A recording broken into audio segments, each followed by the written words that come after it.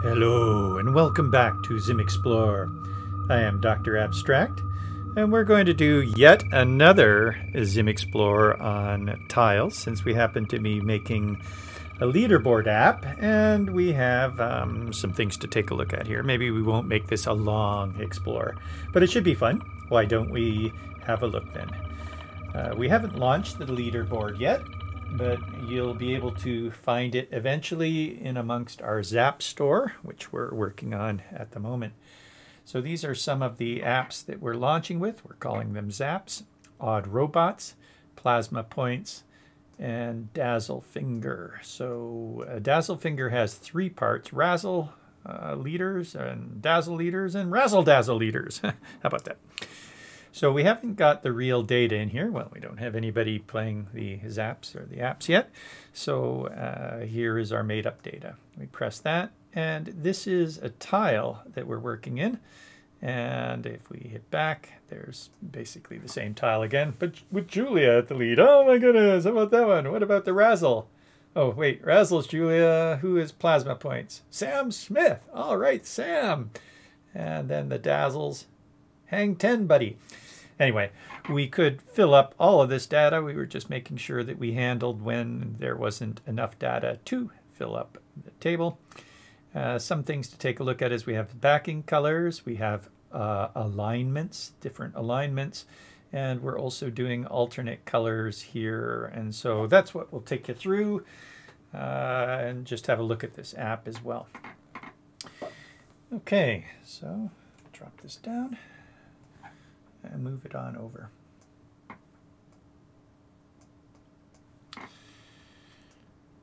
Here's our code. We're bringing in those images right there. We may as well do an explore right through all of this code. It's quite nice, I think.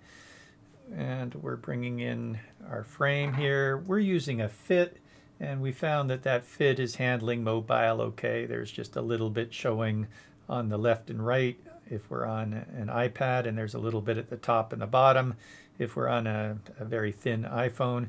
But in general, it all fits well enough for us in the fit mode. We don't have to. We could have stretched all that stuff out with a layout, and we've certainly shown that being done. It's just we decided we have a pretty solid structure for our other apps, Dazzle Finger and the robots and stuff, and it just worked out well enough. All right, so we are bringing in also the War Games font there, and that's what's making our leaderboard title. But we want to be able to loop through our images and turn those into pics quite easily. So we've got that in a separate array that we're spreading into the array for our assets. So that's the new ES6 spread operator. Takes this array and it adds it into this other array here. And all this is available in our assets. Down below, we're making the logo right there with our War Games. Remember that if we preload our font like that, we no longer have to do a font object with a font name and a source. We can just bring it in like any other asset and access it with the first part of it there. Don't use the TTF. Well, I think we made it work with the TTF too, or whatever our extension is for fonts. So that's our logo. Then our logo is going to stay there across all of our pages. Here we are making our menu page. So we're looping through all of those pics right here. But those are strings. And we're collecting each string and an index. And then we're remaking pics at I. So that's at the index. We're basically replacing that with a new pic that has the string in it. So in other words, we're turning this array of strings into an array of pic objects there. And that's actually what we're going to do to pass into the list right here. So we're making a new page. The page is not quite as high. That's what we've determined we want the height to be. It's the same width. So we've got a black page on here that comes almost up to, we've got double lines right here, so the black page is coming just under the double lines, and there's our list inside of there. So our list, we've set it up with all of these properties. One thing, if you're sliding a list off and on, as we are here because we're sliding our pages, there it slides. You see that? Slide back. Okay, there it slides, slide back. Or we could actually, I think that sliding, the list, unless we say allow sliding, we've turned sliding off. So you have to, there's a parameter to actually set sliding true. We haven't bothered because you can press on these anyway. And I think that's fine. If we slid, we wouldn't know where to go. We would always just go to the first page after this, which is odd robots. So imagine I slide here and it goes to odd robots. That wouldn't really make sense.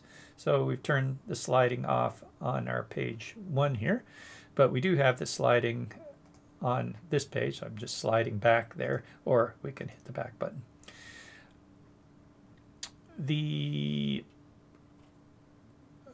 What was I going to say? So the page there is not quite as big as, or not quite as high.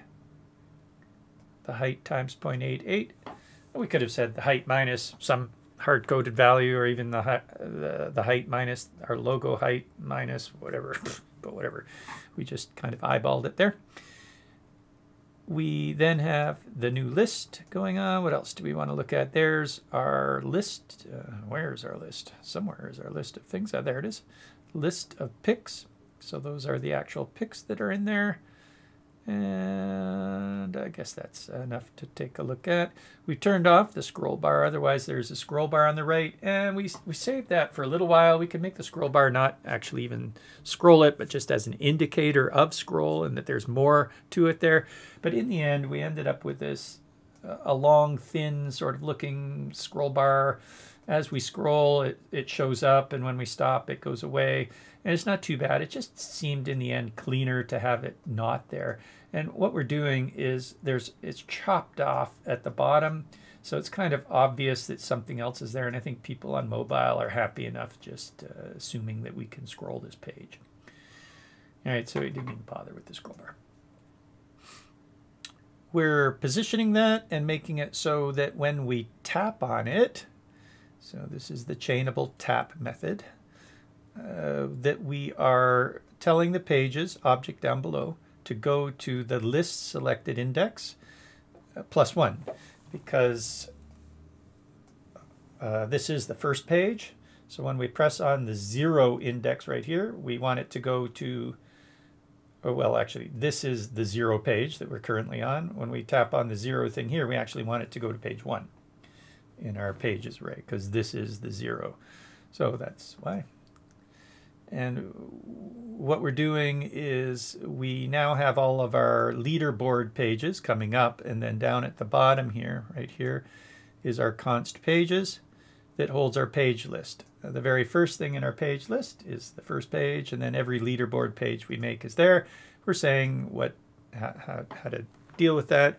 You can also, there's effects that you can do as well. Some mobile, though, doesn't work, or the Androids are a little bit slower on the effects, so we just didn't even bother putting them in. That's things like the particle emitter makes a bunch of dots or lines or whatever. That looks really good on desktops, can be a little bit clunky looking on mobile, so we didn't bother in this case, but that'll be up to you to decide on that. Mobiles are getting faster and faster all the time. It's no problem on iPhones, so whatever. This thing is special for the list, and so is that other concept for the list. Where was it? Here, optimize. So yeah, I guess we should discuss this. Lists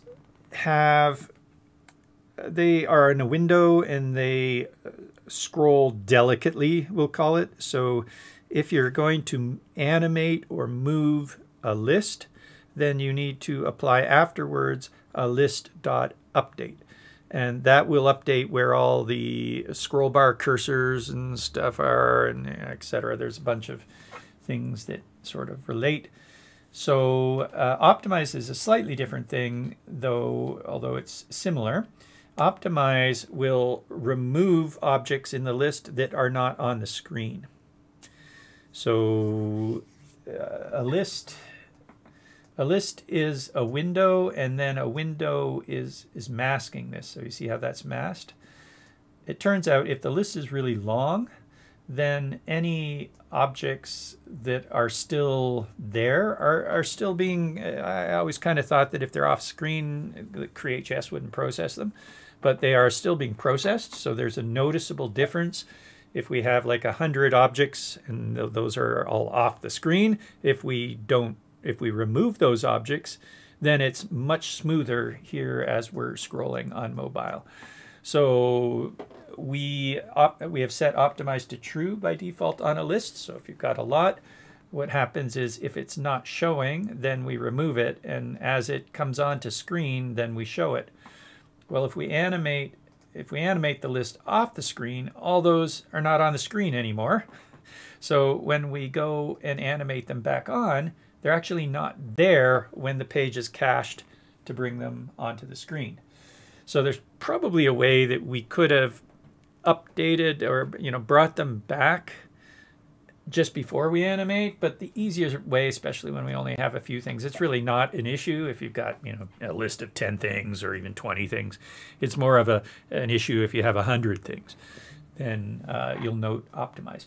So anyway, the way we just did it is we brought optimize, set it to false there. I can show you the difference if you want. So we'll set that to true, try it out. True is the default, or comment it out. And let's see the difference then. So here it is. There it is, and it's doing its optimizing things, not that we can tell. And if I press on one here, when we bring it back, did you see that? It was gone. So here it is, back, nothing there, and it kind of just flashes in. All right, so that's black as it's animating across, and then it flashes in. So that's not optimal, even though it's optimized. So we'll just turn that off, like so. And now when we press and come back, we can see the list was already there as it's sliding in to the right.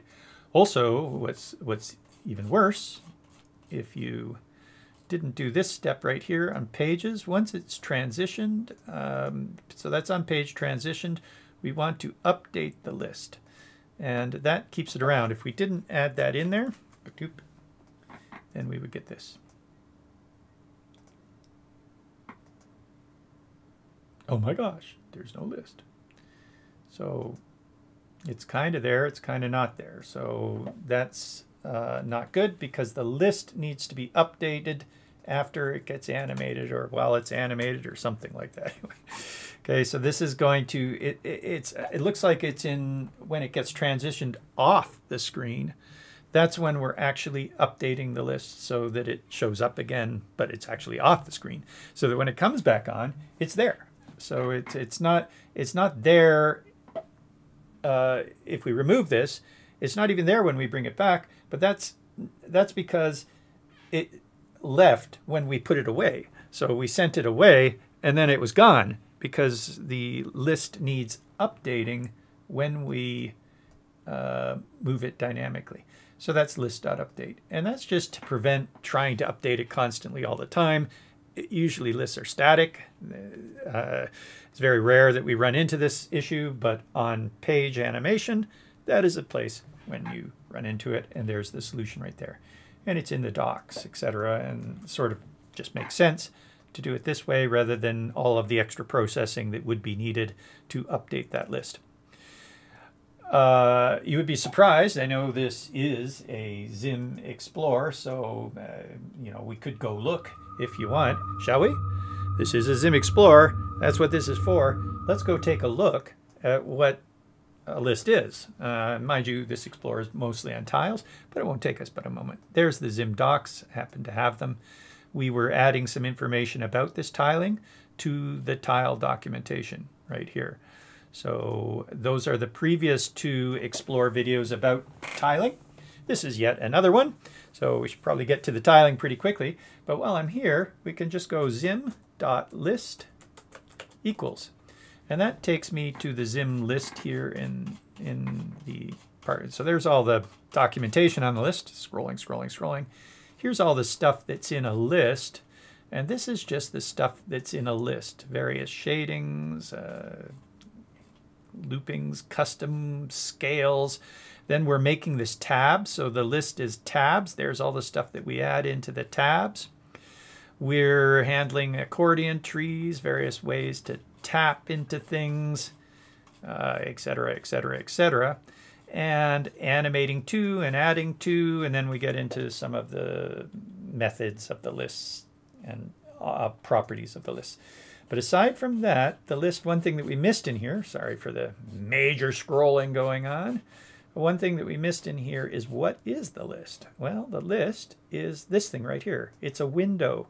So there we are making a new window. In other words, it's basically a set of tabs, which are a set of buttons, inside of a window. And it is the window right here. So this whole thing, if you scroll on up, no, actually, if you scroll right to the bottom, can we collapse that? We can. Here's collapse that. There's the bottom. So the ZIM list extends a window. And if we take a look at what a window is, oops, with the space. So here we are in the ZIM window. And here is a whole bunch of stuff that's dealing with scroll bar sizes. So there's a lot to do with scroll bar size and how we scroll up and down and move the list. We're swiping or dragging, swiping on the list. There's various resize things. So all this stuff is in here, and a lot of that is ticker based, or is just constantly checking to see if the scroll bars need to show up and various things like that. And so we don't want to be doing that checking all the time. So that's why we've ended up, there's resizing for wrappers, how to add content to this. So basically what we've done is said, okay, don't calculate any of that, because usually it's just sitting there. However, if it changes location, then we have to do some calculations. And so rather than constantly check to see if it's changed locations, we're asking the developers to do an update if it does change location. All right, well, I think that's about enough of that exploration, isn't it? All right, so we're back to the board here. We were taking a look at the pages. So that was that little extra to do with the pages. This function of making lines is just this little bit right there, making 2 lines. And we're thinking of that. We just added to our Slack requests that we add double lines to the ZIM line. As a matter of fact, we don't have a border that is a double line. That's one thing that HTML has that we don't have. We don't have a bevel border. We don't have a double line border. We do have dashes. We've also got customizable dashes, which is pretty cool. But we don't have double lines around our borders. But anyway, even if we just had double lines for lines, that would be handy. We found that for our apps, we're often adding this little double line thing in there. And so all we would have to do is move this into the ZIM line. We are making lines here. But if we move this little function in to double a line or triple a line, maybe we'll let you put in any number of lines, then we could make this easier. We wouldn't even have to do this. Okay. Anyway, back up, because we want to get to the part that we're looking at, which is pretty close here. Here's our data that we're making. So we have data for each of our different types of zaps. And then we're imagining our data is just going to basically come in with the name and the value, name, value, name, value. And all that would come from the database. So we have to turn these name values into labels. So that's text data that's coming in. Here we are preparing our list for the pages. Our first page is the menu. Then we're making a page for the robots, the points, and each of the fingers. Each time we're passing in a URL so that if you press on that thing, save that, then this should go to the place. So when I click on robots there, oh, it looks like I haven't implemented that. That's right, I haven't implemented that yet. Should do that. It would be right in here in the make page. There's the new pick right there. And what we forgot to implement is .tap, I guess, would be fine. .tap, call an arrow function, and that arrow function would go to whatever our URL is, like that. Probably in the same window is okay. Otherwise, we could pass in the next parameter there, which would be Do we want to open it up in a blank window or whatever? So there's our picture being tapped, and now we refresh here and go to robots, and if I tap on that, sure enough, it loads. It loads odd robots. My apologies, that made me jump. Where we have to find the evil robot. Yes, I got the evil robot. That's very cool. Now I have to find 2 evil robots. No. Oh, that's not evil. Yes. Ha ha ha! No. Oh, darn. No. Where's that evil robot? I don't know. You'll have to play the game. Which one is evil? Pum, pum, pum. Okay, anyway, that's enough of that. So, good. Are URLs working? All right, what else are we doing when we make a page? So this is our makePage function right here. We are preparing our background, so the page itself. We are putting a new pic at the top of the page. We're creating a board with the data. We're centering that on the page and moving it a bit, and then we're adding a back button on the bottom, and when we tap on the back button, it goes to page 0, and it goes to the left. Okay, so that is on each of our pages here. As we press on plasma points, that now we go to plasma points, but if I hit back, it goes to page 0, which is our menu page. Not bad, huh? So how do we create the board? That's where we're really wanting to talk about, or what we're really wanting to talk about is how did we tile that board? And here we are, we're all ready. Woohoo! We return that page because that page is being returned into this array right here. And then down below here, we just pass that array into our pages and tell it to go with a transition of slide. We could pass in different transitions as mentioned there. Isn't that amazing? We just made a whole bunch of pages right there, whole bunch of pages just from this array right here. Takes that data. There's our menu page. Oh my goodness, that is so easy. This app is just so easy to go back and forth between any number of pages, all with different data in it. Isn't that amazing? So let's see how we did that tile now. That's right in here. We're creating the board. We're receiving the data. First of all, we don't have to do this, but I like it.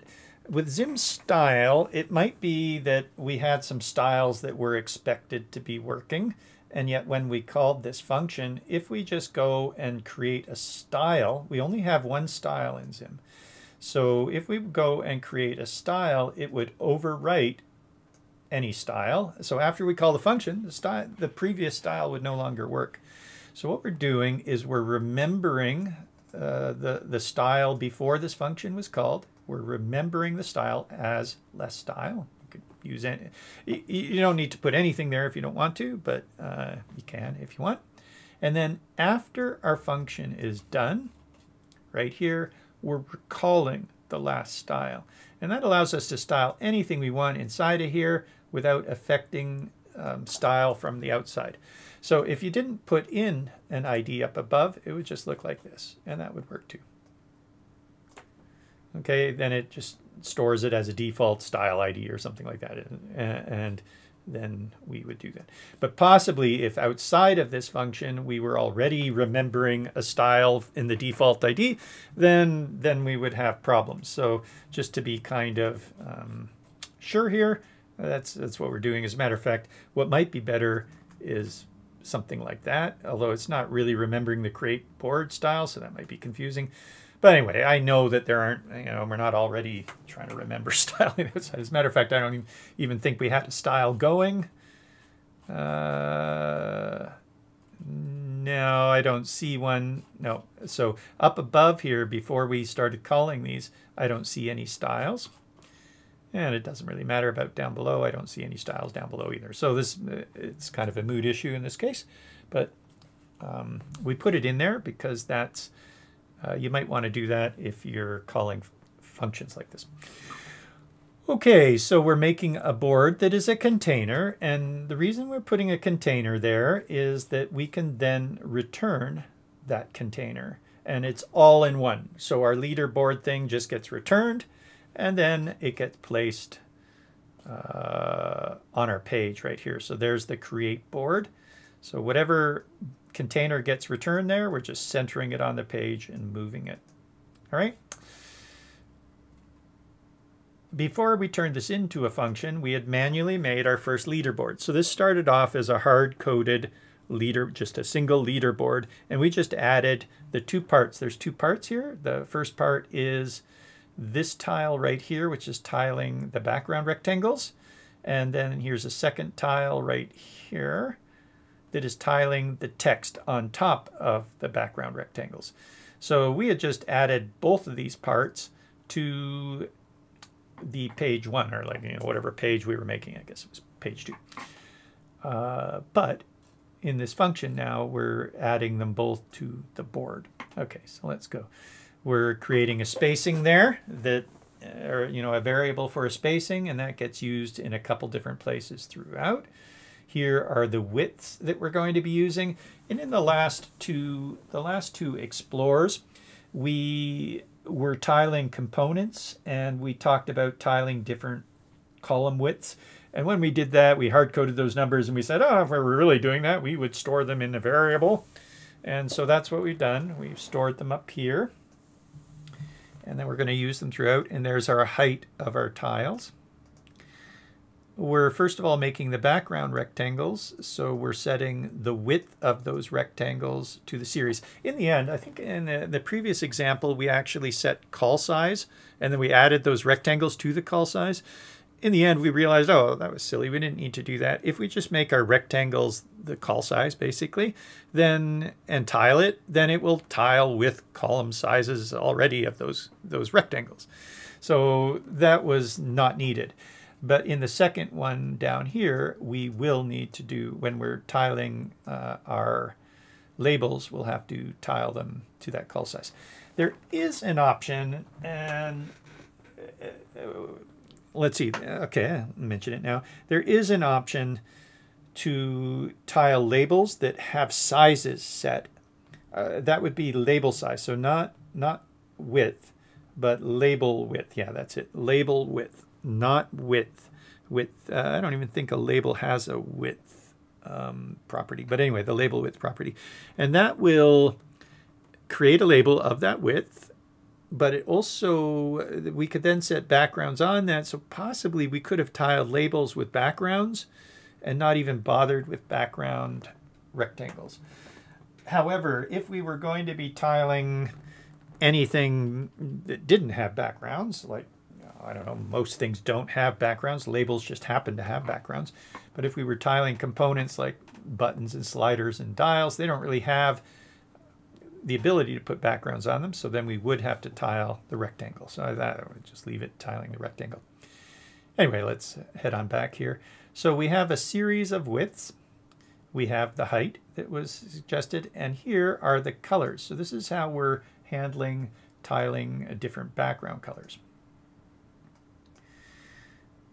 What we're going to do is we're going to make the first rectangle in our series yellow, and then white and white, although it could be this is light, and this is lighter and lighter, and then we have light, and then lighter and lighter, and light, so that's sort of alternating there. So the first one is yellow. The second one, the first time it runs this second one, it's going to be light. The next time it runs it, it's going to be, this is the third color, it's going to be light. But then when it loops through this series again, it's going to end up picking lighter and lighter. And then when it loops through again, it then picks light and light.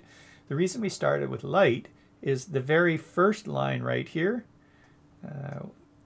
Afterwards, we changed the top ones to yellow. So let me comment that out and show you what it would look like.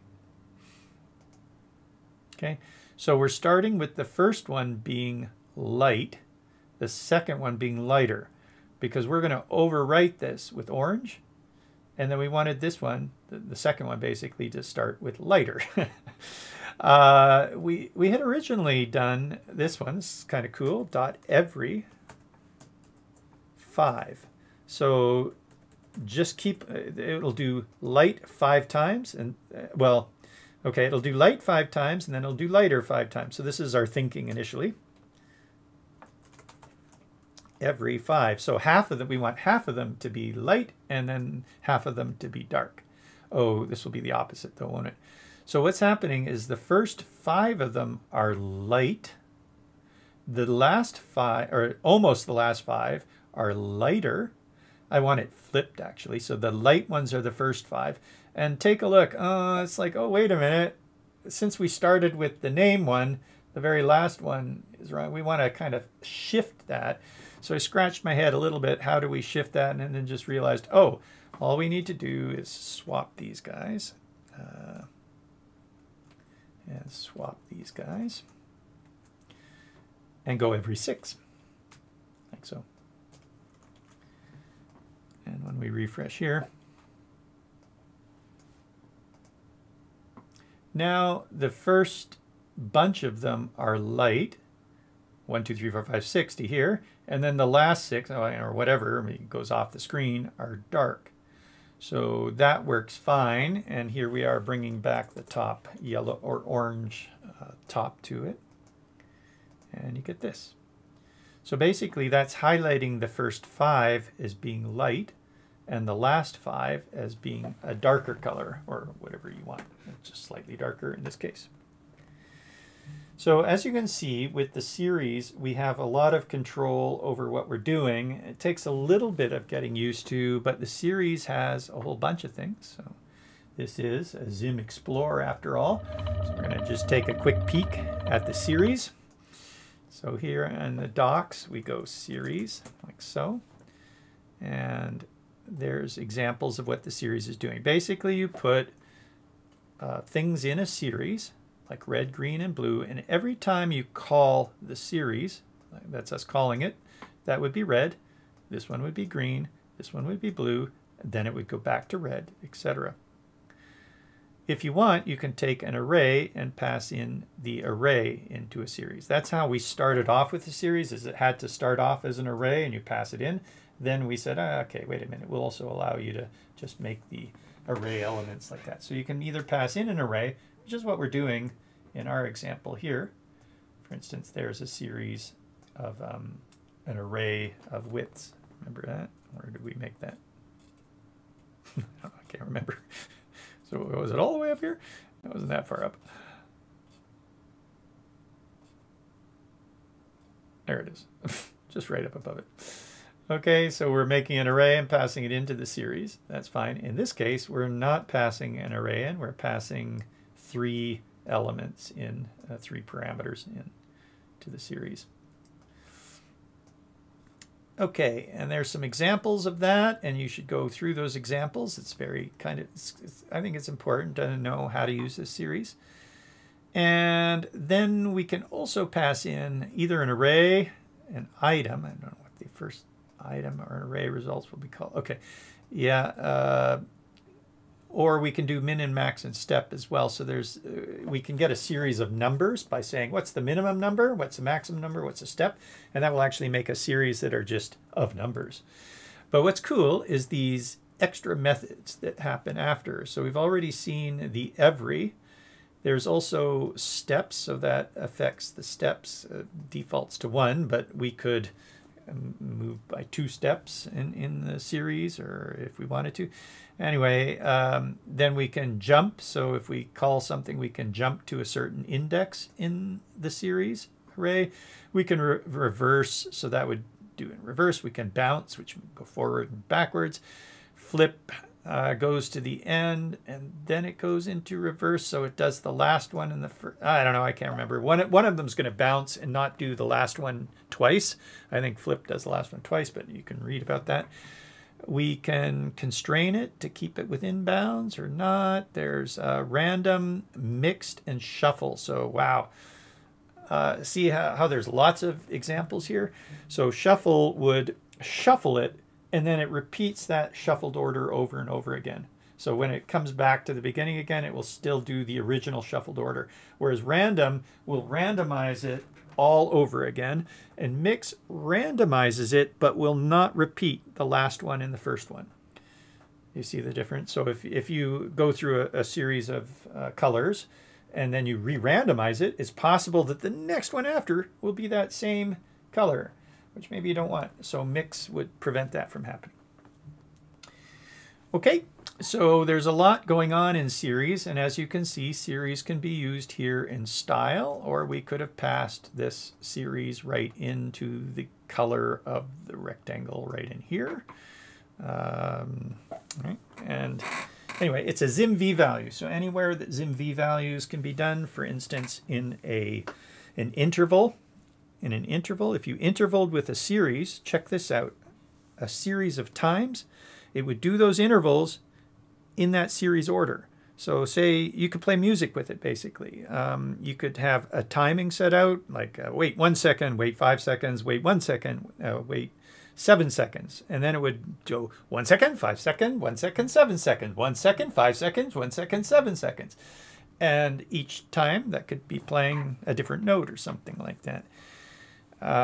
You can have a series in an emitter. So everything that gets emitted would be emitted in a series. So first time it does a rectangle, second time it does a triangle, next time it does a whatever, a rectangle again, then a triangle, then a circle, then a etc. So the series would be whatever you want it. All right, so we're using the series for a couple things here. One is basically the width of our columns or of our tile, and the other is the colors of it. But we also do a series down below in this one, I believe, of alignment. So let's see how that happens. And I mean, I think in CSS you have things like nth child and stuff that's supposed to let you handle things like that. And I mean, I still don't know. I'm still not quite sure exactly what that's doing. I'm sure if I did it a lot, I would, but heck, this series is just so much easier. Just looking at the three. Look, this is what I want you to do. Center it, left it, and right it. And I mean, I don't even know how to do that yet. I've been working with CSS for years. If you put me into CSS, I can't do that. So I know it can be done, but I have to look it up every time. Anyway, so what else are we doing? We're replacing the top row. So we just tiled the rectangles, basically. So we made a new rectangle. Note that we didn't even put anything in the rectangle. It's all being handled with the style up above here. And we want 3 columns and 11 rows, and we're using the spacing that we suggested up here of 4. We're adding that to the board. And then we're looping 3 times and changing the backing. What the heck is this? Backing.item. So backing is the tile. So the first 3 items, basically, we're changing their color to orange. So go get items at I and change it to orange. All right. Here we are preparing the labels. Are you doing okay? You're always welcome to get up, put this on pause, stretch, get a cookie. Yeah? Do you want to get a cookie now? Come back. We're nearly done though. So I figure we got another, oh, it depends, but I think we got less than 10 minutes left. So sound good? All right, I'm glad you're here with us. And please, if you're still listening to this and using ZIM, then you should join us in Slack or Discord. All right, and say hello. Don't be shy. What is it with the nerds of today? You don't have to be a nerd.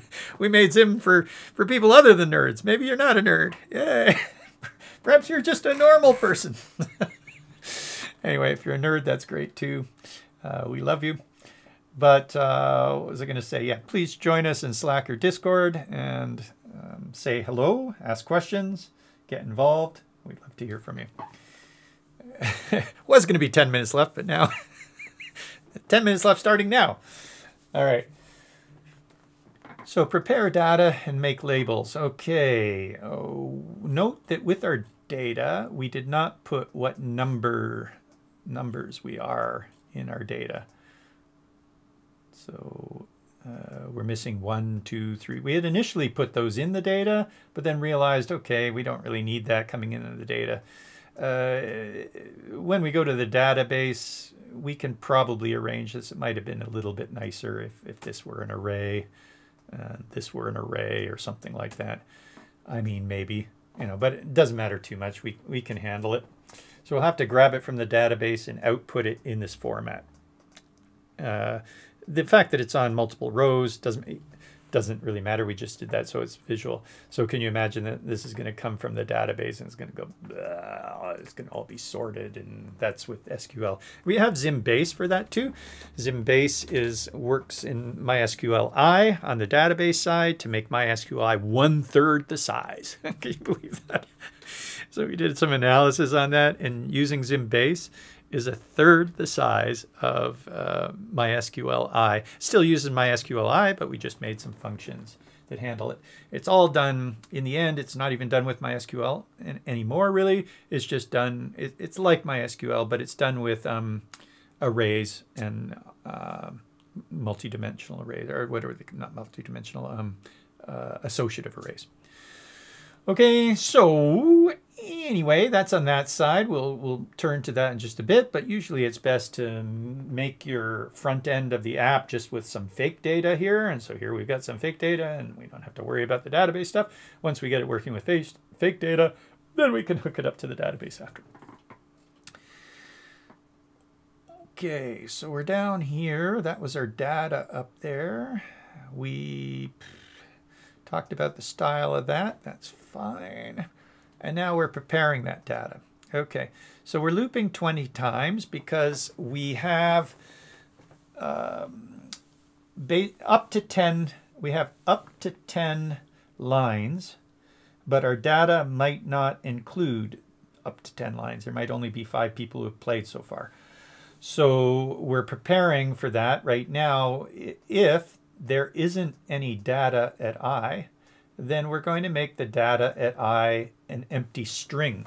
So that basically is filling in the blanks. It will end up taking our data here, and if there's no data there, it'll add that, and then it'll add that, and then it'll add this, and it'll add that, until it gets up to 10 of these. 1, 2, 3, 4, 5, 6, 7, 8. That's only 8 of them. You see why we did 20? It's because there's going to be 10 lines, and we're basically filling in any blanks there. So with quotes, so that's what this one does. And then this one loops 10 times, and it splices at I times 3. So if I is 0, that means it's going to splice at 0. It's going to delete 0 elements, and it's going to insert I plus 1. So now all of a sudden, the first thing in the array is going to be 0 plus 1, which is 1. So it's going to end up at the beginning of our array adding the number 1. Then when I is, that was when I is 0, when I is 1, it's going to splice at position 3. It's going to delete 0 from there and add 2. Then it's going to splice at position 6 and add 3, etc. Well, what we found was rather disappointing. If we don't do this first step of adding in the blanks, I thought the splicing would extend the array. So we would go out past any empties and just insert the numbers, and that would be fine. But here's what happens when we do that. So I've refreshed. So here's number 1, 2, 3 inserted, 4, 5, 6 inserted. Then it inserts 7, and the splicing seems to give up. It doesn't go past the end of the array as expected. It just sticks them on the end of the array. So what do you know about that? It's like, okay, I didn't know that happened. I looked at that and scratched my head and go, okay, well, I guess we'll have to fill in blanks with quotes so that the splicing will splice all the way down. And so that was this adjustment. This is all just raw JavaScript right there. And so now we're adding the blanks, and we can see that now that the blanks are in here, the splicing of the numbers into the front of that data continue just fine. All right, well, you learn something every day. I almost don't want to learn that. It's like, what? Come on. Because you can, if you want, in an array. I would have thought that it figured out. I could say data at 33 is equal to 12. Is there a data at 33? Yeah, actually there might be. That would probably be that's the very last one. I think there's only 31. So we have 10 columns of 3, except it's actually 11 columns of 3 because we have our header. So that would be 33, but the index starts counting at 0. So yeah, this would add 12 to the end of it. If I go 43, if I can hit 43, it would add a whole bunch of blanks, basically null, null, null, null, null, null, nulls in there, but it would put 12 at index 43. So I'm surprised that the splice can't splice at an index higher than the array currently goes to. I guess that must just be a thing. So be it. Anyway, then what we're doing is we're unshifting. So that adds, unshift will add things at the beginning of the array. So remember our arrays up here didn't even have this top bit where it's the number sign, the name, and the score. Hopefully you're doing all right. I don't know if we got to our 10 minutes. I think I remember saying at the beginning of this one, this was going to be a short one, and then I tricked you. Such as an explorer. So where'd we get to down here? Anyway, we're unshifting. That adds these 3 things to the beginning of it. Be careful. Do not unshift like this. Well, I suppose we don't have to unshift anymore. I could have spread this into the beginning of the array. But anyway, whatever. So don't unshift a new array. That'll actually put this array at the beginning of that other array. So you want the separate parameters in there. That adds them to the beginning. Then we loop 33 times. Which is kind of, yeah, that's right. 33 times, although it starts at 1, or it starts at 0 and goes to 32. But anyway, we get our I, we set the data at I equal to a new label. So we're doing what we did with the pictures above. We currently have an array of strings. We are going to turn those into an array of labels. So that's basically what almost exactly what we did with the picture. We set data at I, so that's back into the same array, is equal to a new label, which is either, oh, okay, we don't need to do this anymore because that's what we were doing when we had empty spaces, but we no longer have any empty spaces, so there will always have something there. So just whatever, because we've added quotes to instead there. And a size and a color, so be it. Good. We could, if we wanted to, do a series here. Watch this. Let's do a series of, I wonder if I would like this better. Let's go light, comma, dark on that, and change this from yellow. Where's our background colors? Yeah, they should have been in there somewhere.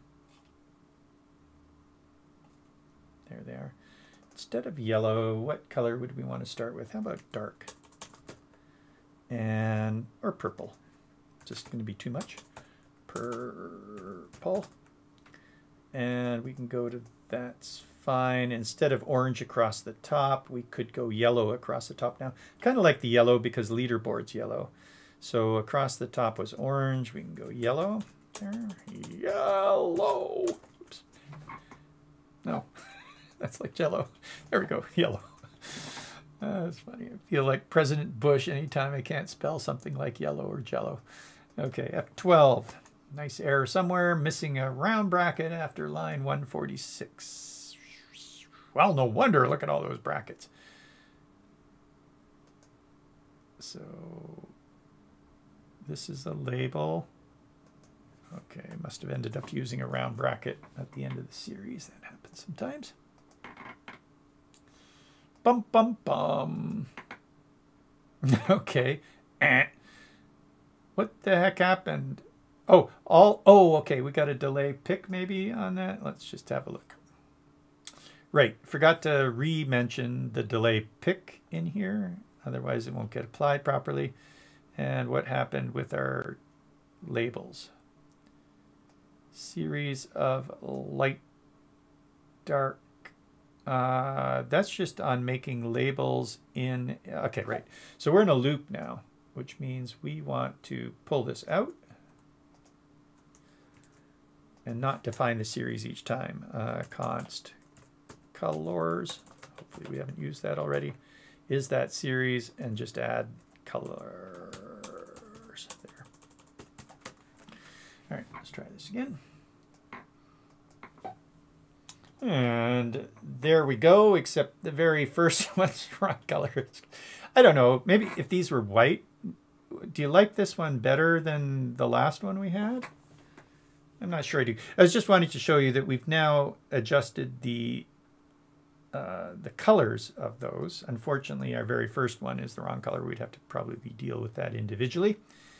But let me try changing that instead of light. How about white itself? Because the light on purple is not coming through for me. I'm not sure I like the purple. But I kind of am liking the anchoring. I don't want the last batch to be the dark and the first batch. I like the alternate colors. I think, I don't know, maybe it's connected too much to the back button on that. I think so. Let's see how if it looks tidy with a darker in there. So we're going to put the white on the darker. We're going to swap these guys again. I don't know if I can, I'm just started using VS Code, so I don't know if I can multiple swap yet. Well, why don't we bite the bullet? I'm going to pick those two and pick these guys as well and try a swap.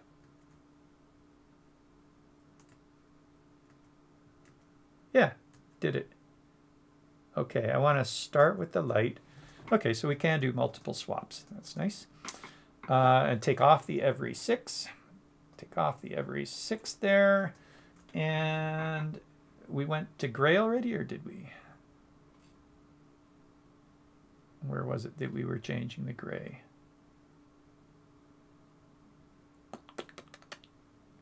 Light, lighter purple. Oh, no. Okay, so darker, not gray. All right, let's have a look. Boom, boom. Nah, even with that one, I think it's a little bit heavy on the left or something like that, so I don't like that. Can we go to orange? Let's try orange. I think orange is a stronger top title. So let's go back to how it was. With yellows down the side. Yeah. All right. Should we do an undo? Or okay, this part's right. It was just this becomes yellow. The top becomes orange.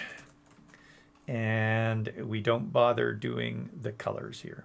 So just wanted to show you that we could change the colors. See how these guys are white now, and these ones are dark. So we could change colors with the series as well if we so desire. But we're not going to bother. And let's just change that to dark, I believe it was. And we're back to how we had it before, probably.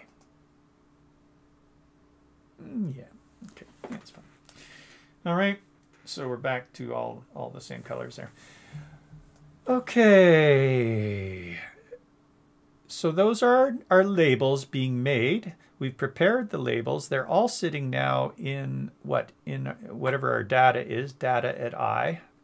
Nope, data at I. Why did we do data at I? Oh yeah, because we're receiving our data here and we're passing in data for the robots, data for the points, data for Razzle. So we pass in data for the robots in the first page, data for points, data for Razzle, and we're replacing those with labels. So we're just saying, hey, whatever data we pass in, which will be an array, take that and remake the labels, loop through that and remake labels instead of strings. Okay. Then we're setting our style for our last tile. So here we are, we're nearly there. We're setting our style for alignment, center, left, and right. Center, left alignment, so the name can spread out there, and right alignment for the score. Usually scores are right aligned. I think they are anyway. Yeah, otherwise you can't quite tell if one score's bigger in terms of its placement.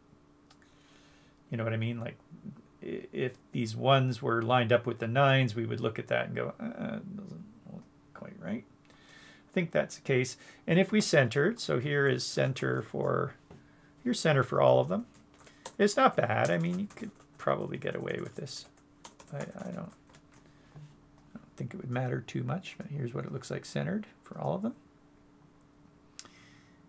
you know, um, we've shifted this over a little bit. So now if we're centering, we don't need to shift. So that happened when we made those labels, I think. No, not the labels.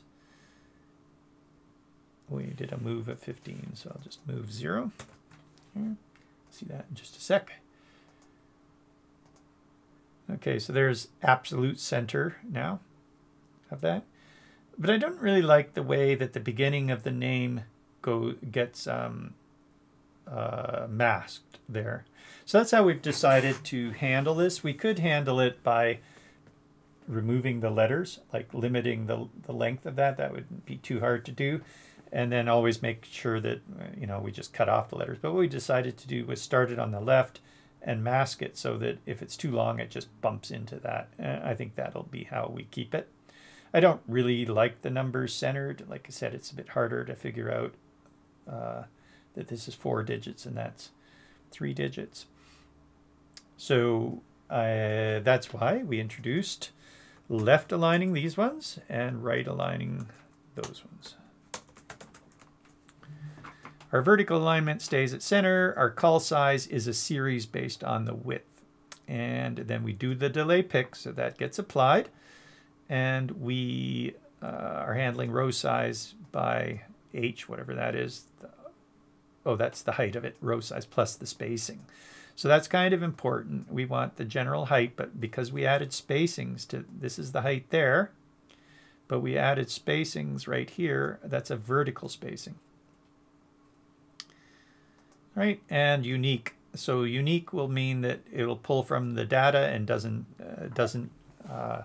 pull from it randomly, because if we didn't have unique, it would see this array and it would randomly pick from the array a ZIMv value.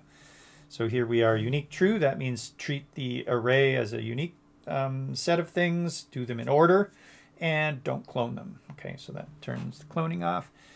We are locating that at the same place as the backing. So the backing was the rectangles, and we're locating this tile right on top of that. And you can see how exactly that matches up very nicely. And did we fix that? Save that and refresh here. Let's have a look at it again. No. All right, so here's what happened. When we left aligned, it aligned our letters right to the left of that column. So what we're going to do is we're going to loop through the items 2D. So basically items 2D calls will get an array of these values right here. So normally when we tile things, we have a row, and then we have a call, call, call in the row. Then we have another row, then we have a call, call, call, an array of calls. So that would be the normal one called items 2D. It would be an array of rows. So this would be the first thing in the array, second thing in the array, third thing in the array. And then in that array of rows is a call, call, call. So another array of the columns. But we want to get the columns first.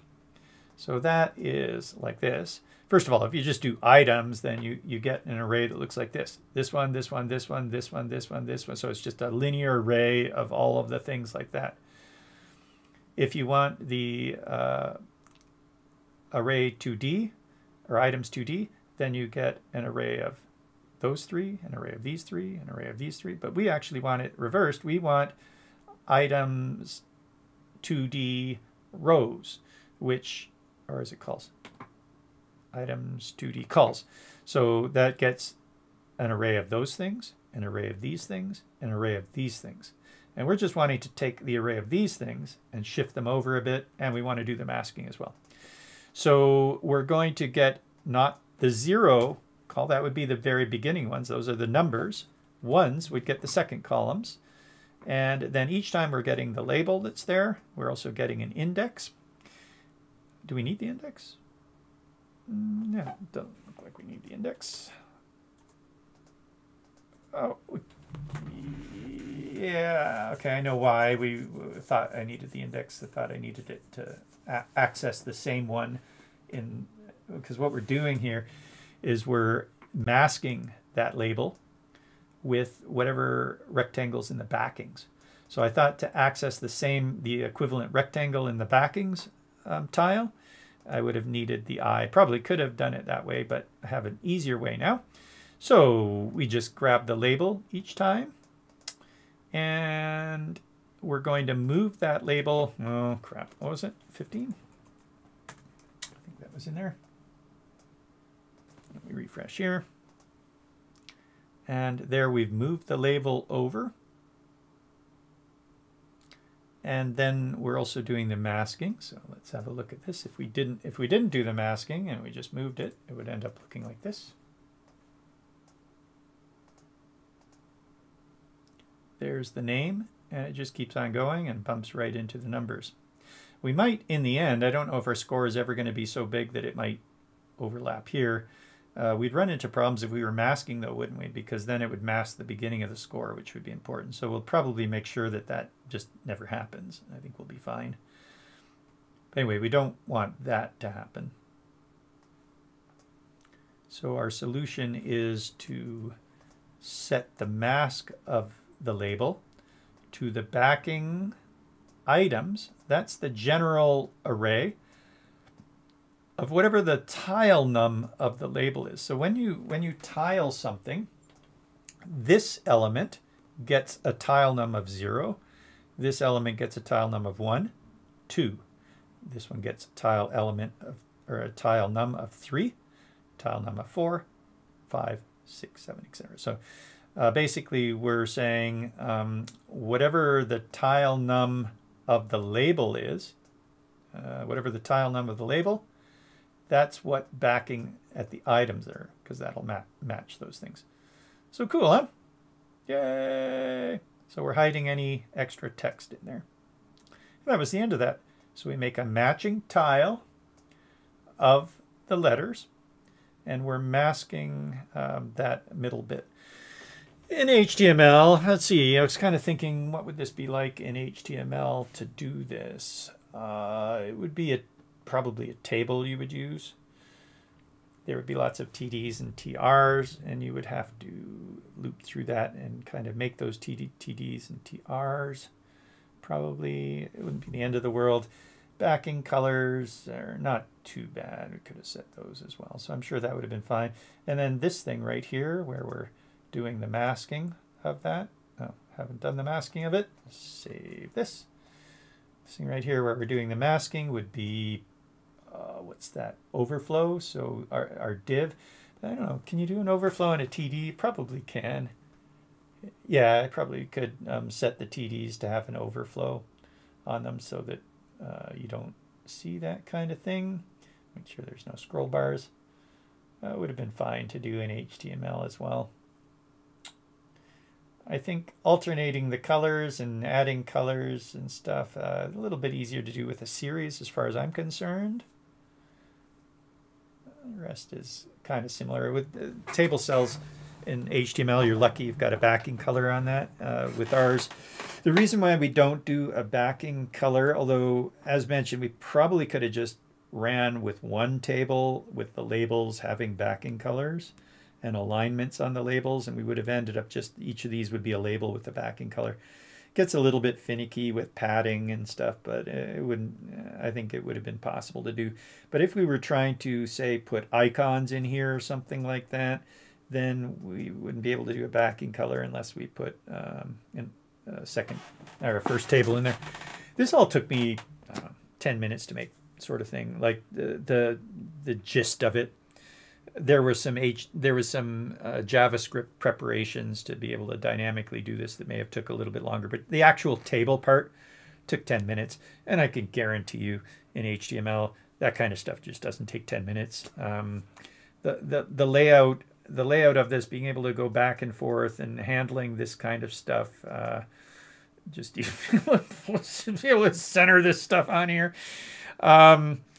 Again, a lot less time in ZIM. Mind you, I'm pretty good at ZIM, but I'm also pretty good at HTML, and I still know that this would take a lot longer in HTML to build.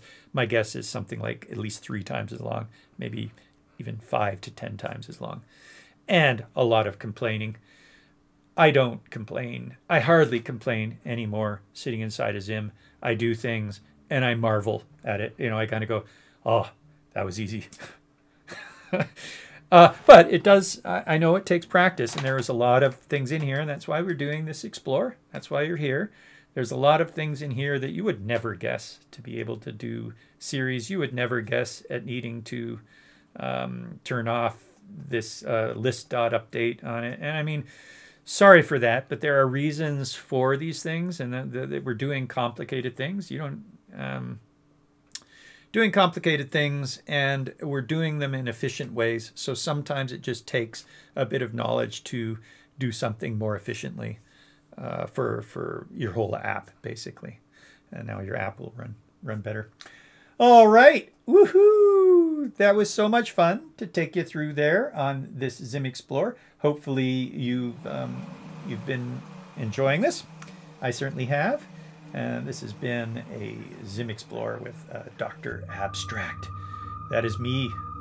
Isn't that fun? We have an old, this little one by the Dr. Abstract guy there. I don't think you can see my cursor, but the one by the Dr. Abstract, that's the ZIM Foundation for Creative Coding. So anytime, like in our schools or something, we want to kind of have this organization look. That is the ZIM Foundation for Creative Coding, and you're welcome to donate, and any donations that you guys make will go to helping ZIM reach the people.